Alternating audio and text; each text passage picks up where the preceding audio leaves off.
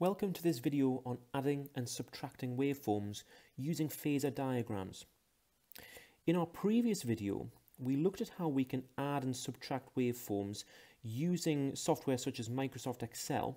And what we did was we took the instantaneous values of those waveforms and added them or subtracted them from one another to produce new waveforms.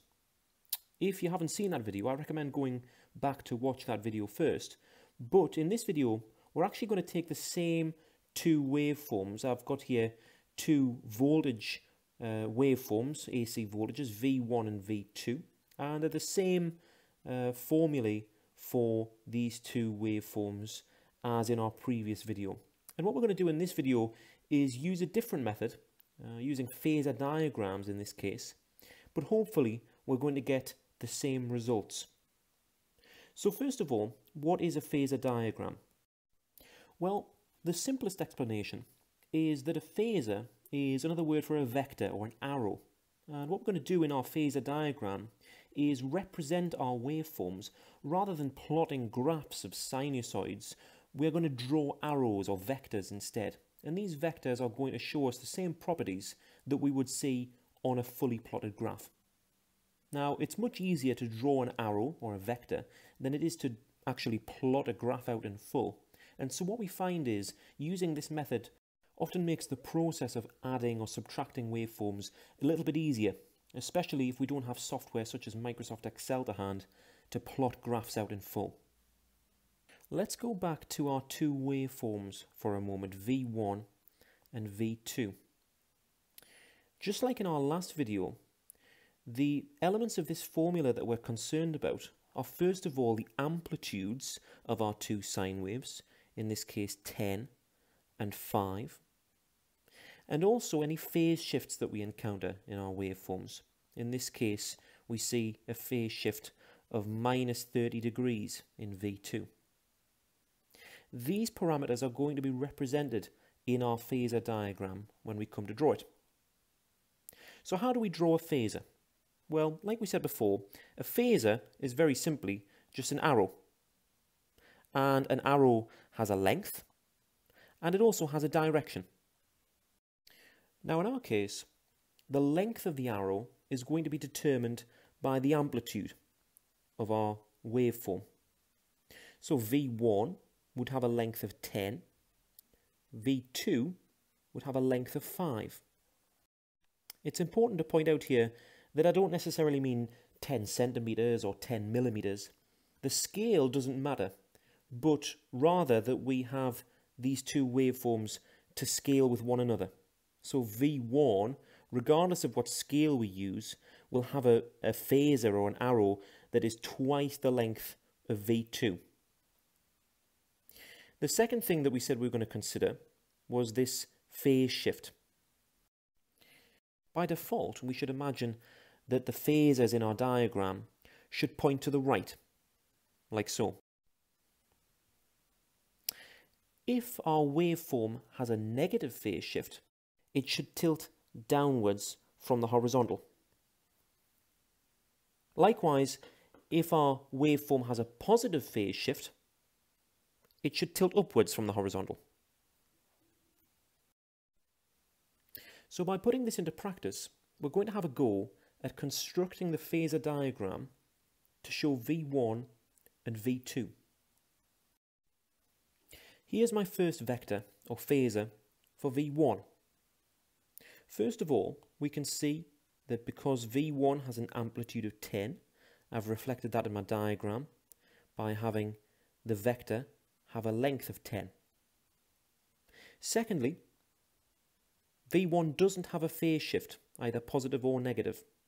And so, by default, V1 should sit on the horizontal. Now I've added my second phasor for V2. We notice that V2 only has an amplitude of 5, and so, likewise, the length of V2 is 5. We also notice that V2 has a phase shift of minus 30 degrees. And what we said before was that a negative phase shift is a downwards tilt from the horizontal. And so we see here that we have a 30-degree tilt downwards for V2 from the horizontal. Now that we've constructed our phasor diagram, we can start to think how, first of all, we might add these two vectors together. One thing that we can do, if we've drawn this diagram very, very accurately, and the angles and the lengths are all perfectly to scale, is we can set up a parallelogram-like arrangement by adding two parallel sides to our diagram, like so. The positioning of this parallelogram arrangement takes us to the position of the addition of V1 and V2. So in this case, adding together V1 and V2 would give us a resultant vector that would look like this. This new vector, V1 plus V2, also has a length, and it also has an angle, and we always measure the angle from the horizontal. But the length and the angle are unknown to us. If we've drawn our diagram perfectly, and mine is by no means perfect, but if we've perfectly drawn the lengths and the angles and so forth, then we could actually measure the length and measure the angle on the page and get a pretty good idea of the resultant V1 plus V2. In this case, though, we're not going to do that. We haven't drawn a perfect diagram here, and we're going to use trigonometry to try and calculate the length of V1 plus V2 and also the angle here that V1 plus V2 is from the horizontal. To do this, we're going to use trigonometry to break down our vectors into horizontal and vertical components. We're not allowed any diagonals anymore, and we're just going to express things as horizontals and verticals. So first of all, let's look at V1. V1 has a horizontal component, but it has no vertical component. It's only moving in a horizontal direction. So for V1, I can say that its horizontal component is 10. Its vertical component is 0. For V2, however, things are a little bit more complicated. V2 is a vector at an angle of 30 degrees, and so we can think of it as having a horizontal and a vertical component. Let's try and visualize that on our diagram here. V2 we can imagine as going along a certain distance and then down a certain distance to get to the point where the vector ends. And so the horizontal and the vertical component there are the lengths that we need to find. Now we don't know these lengths, and we're going to have to use trigonometry to find them. Let's have a look at this triangle that we've made in a little bit more detail. We know that it's a right-angled triangle, first of all. I'll mark that on there. We also know the hypotenuse, or the longest side of that triangle, is 5. We know as well that we have a marked angle here of 30 degrees. So this means that we can mark on two sides to our triangle, the adjacent, which is the side adjacent or next to the marked angle, and the opposite, which is the side that's opposite the marked angle. If we can find the adjacent, then we've calculated the horizontal component of our vector, and if we can find the opposite, we've calculated the vertical component of our vector.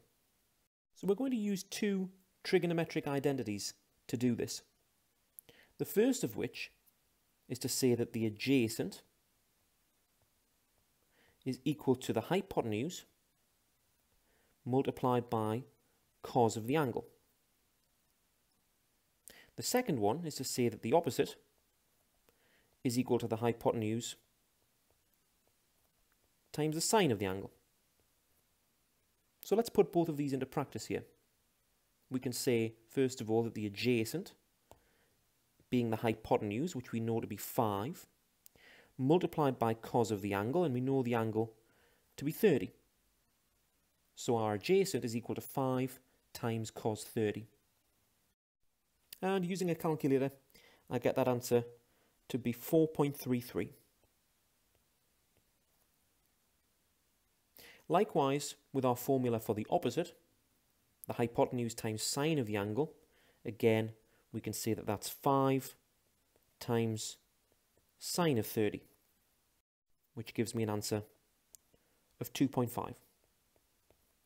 One word of caution is, if you're using a scientific calculator to calculate these results here, make sure that it's set to degrees. Now that we've calculated the sides of our triangle here, we can return to V2 and we can state its horizontal and its vertical components. First of all, its horizontal component is going to be 4.33.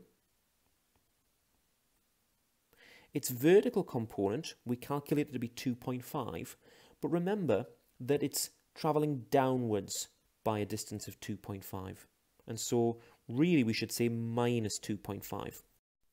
Likewise, if any of our horizontal components were travelling to the left rather than to the right, they would be minus as well.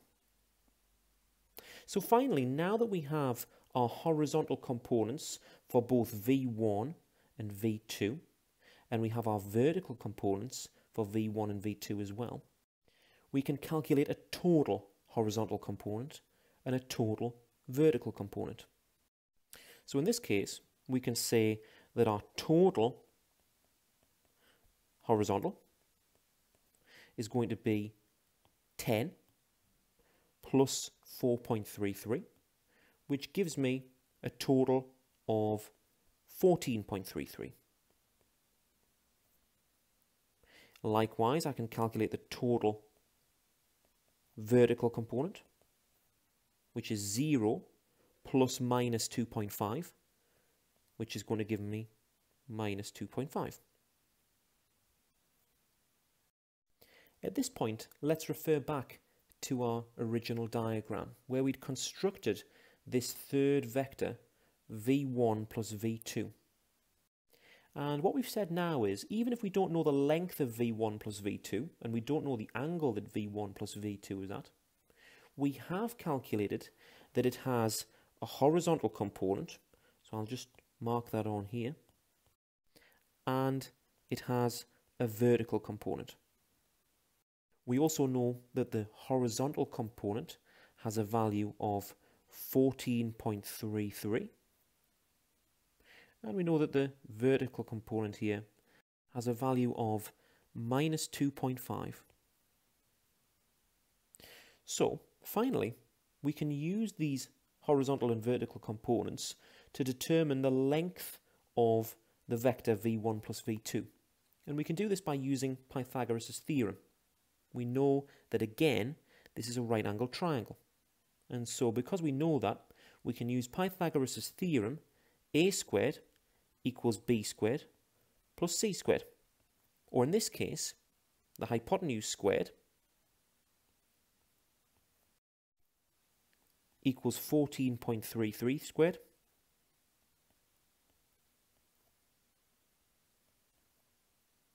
plus minus 2.5 squared. It's important to remember that when we square a minus number, it becomes a positive number. But that being said, when I calculate 14.33 squared plus minus 2.5 squared, I get an answer of 211.5989. Now, remember, we've calculated the hypotenuse squared here, and so I'll need to square root that answer in order to get the correct result. And in this case, we'll find that the hypotenuse of this new vector is equal to 14.55.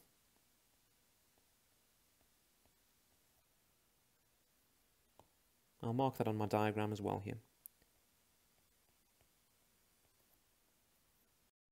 We've worked out the length of our new vector, but we haven't worked out its angle, the angle that it dips from the horizontal here. We can do this using another trigonometric identity, which is to say that tan of the angle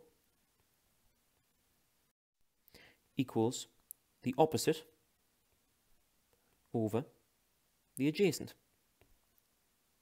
Let's have a look back at our diagram here, because our marked angle is going to be this angle here that we don't know. The opposite, in this case, is going to be our vertical component. The adjacent is going to be our horizontal component.